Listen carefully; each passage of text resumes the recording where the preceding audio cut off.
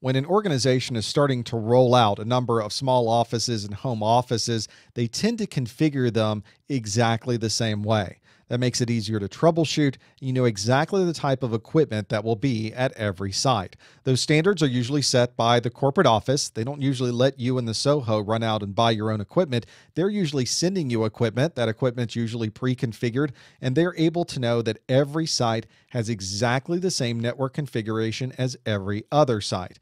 And because it's standardized, your network configuration is standardized, every site is able to be managed exactly the same because every site is configured to be exactly the same. Your corporate office is usually standardizing then on one big networking equipment manufacturer.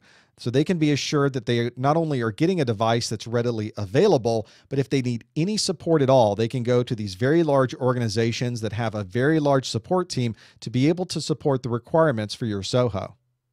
For your network compatibility, you have to think about a lot of different pieces. You have to make sure, of course, that the networking pieces themselves can all talk to each other properly. And also, you have to think about your wireless network. Not all wireless access points can interoperate the same way with all of the different wireless technologies that might be out there. So your corporate environment is usually providing that SOHO with the standard set of both wired and wireless network infrastructure. The protocol that we generally use to communicate on our wireless networks today is TCP/IP. And in your SOHO, the TCP/IP configuration may be set up to be very standardized from site to site. May use exactly the same IP address numbering scheme inside of your SOHO because you're simply NATing to send that information everywhere else. It's all very compatible and very duplicated so that your corporate office can manage and make sure that all of your applications and all of your devices are able to communicate properly across the network.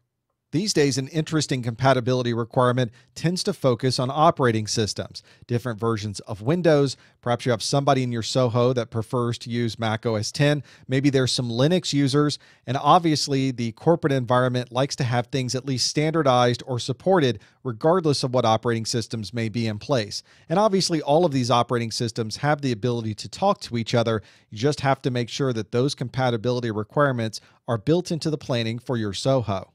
In a SOHO, your backup requirements may also be a little bit different because you have a need to not only back up your spreadsheets and the documents you might work on during the day, but you also have a need to be able to, some cases, back up entire operating systems. You don't have the luxury of having an IT person down the street. It may take a day or two to get a replacement system.